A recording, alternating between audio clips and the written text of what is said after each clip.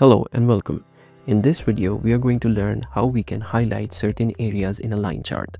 For example, here we have a chart for the inbound calls trend, which is for the month of December 2024, and we have a daily pattern.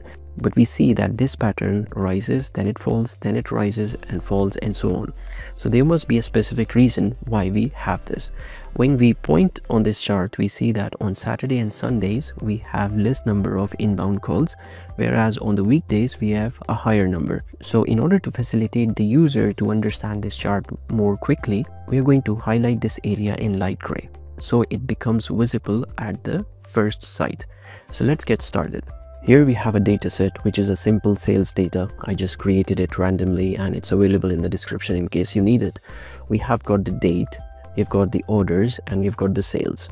So before we get started, I'll just set the date in the short date form. And then we've got the dim calendar table that I created using the DAX formula that is also available in the starter file for this video.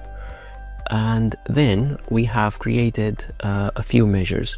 One is the total sales, which is like the sum of the sales, and the other one is the total orders, sum of the orders. Let's switch to the report view and start building the report.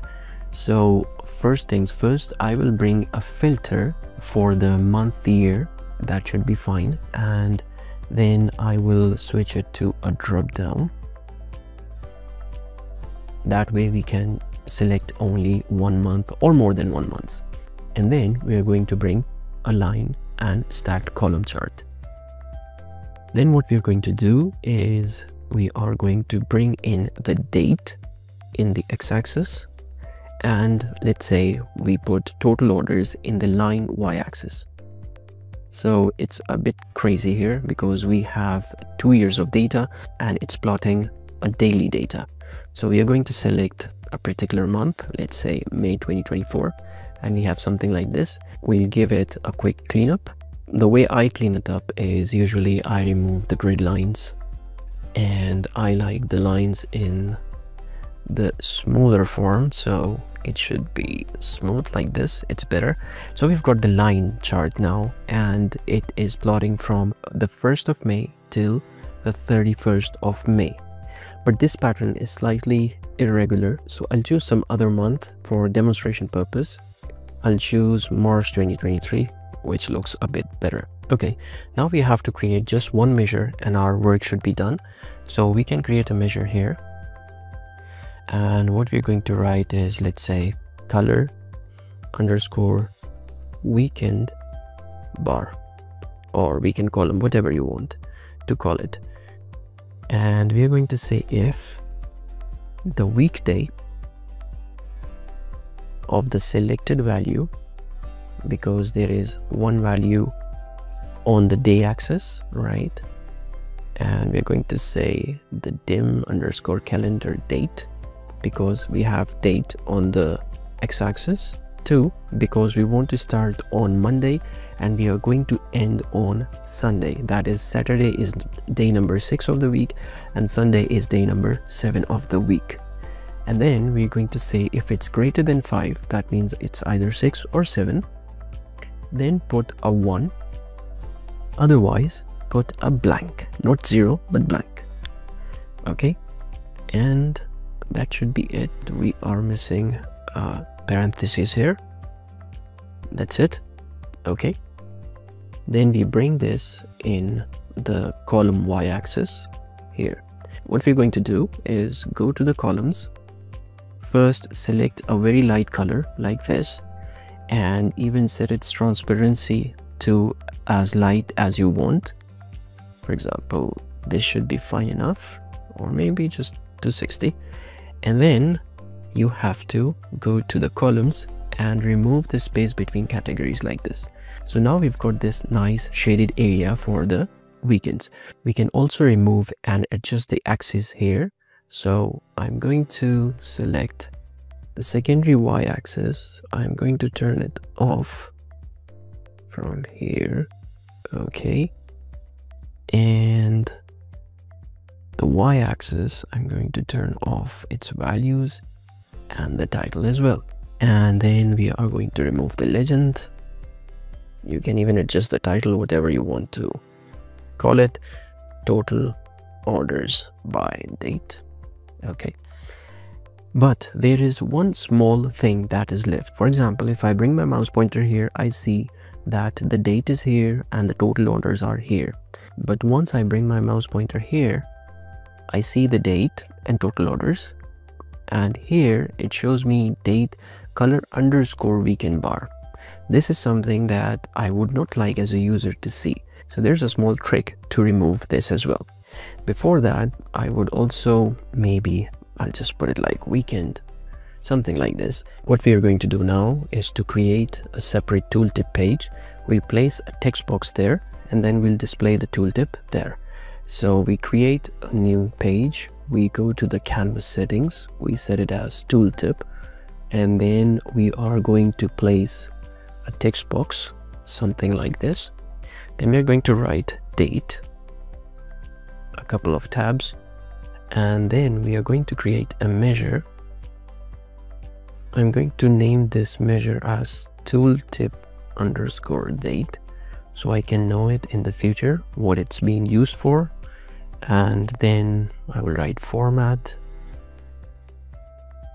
and selected value, because there will be only one selected value in the x-axis, because I'm using date in my x-axis. So I'm going to write dim underscore calendar date.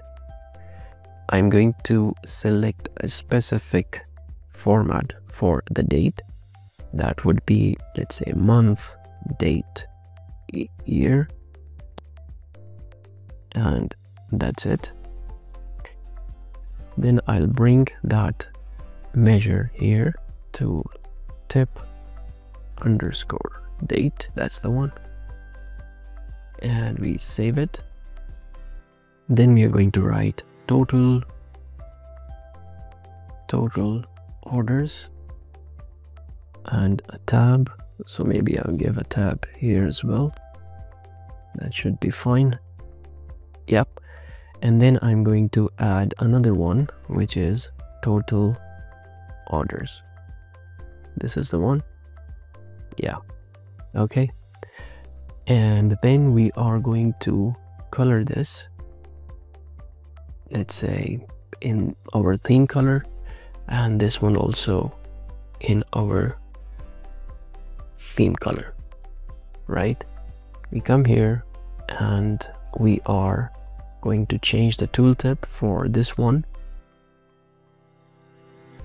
report page and page 2. And now what we see the date and the total orders. So there's a small thing that we have to do. We have to adjust the size of this tooltip. So what we will do is first we will adjust the size of this text box, which is around, let's say, 50. And then we are going to go to the canvas settings and custom, and then we put it to 50. Similarly, we are going to reduce the size of, so this is 213, and we are going to go to the canvas settings. Let's say we put it to 230. Yeah. And this looks fine. And now we go to page 1 and we are able to see that. Last step, I think we can simply rename it whatever we want and we can hide it. That's it. We can use this method to highlight as many areas as we want. So let's take another quick example. For example, we want to take the monthly data for the whole year, and then we're going to highlight a couple of summer months, let's say June and July.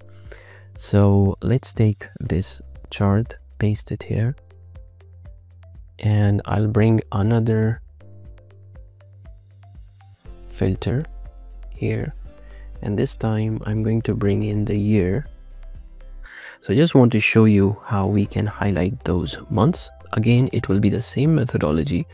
We'll simply copy this and we are going to create another measure where we are going to say not weekday but the month, and selected value. Now this one is, So we're going to put or condition, or, and we say selected value of the date.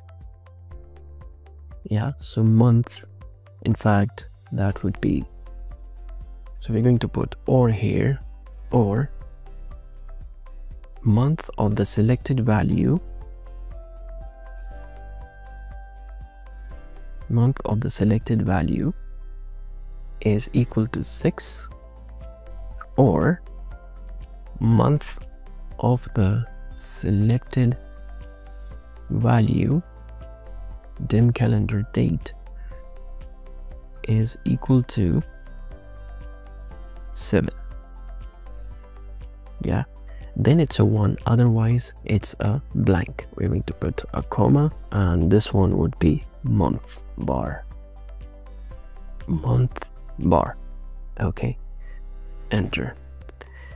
Now we bring in this measure, and now we can see that from the 1st of June till the 31st of July, that is shaded. So you can play around with it, you can work with the dates, you can work with the months, you can highlight certain times. For example, there was a time of COVID-19 when we had that difference in the data or difference in the trend.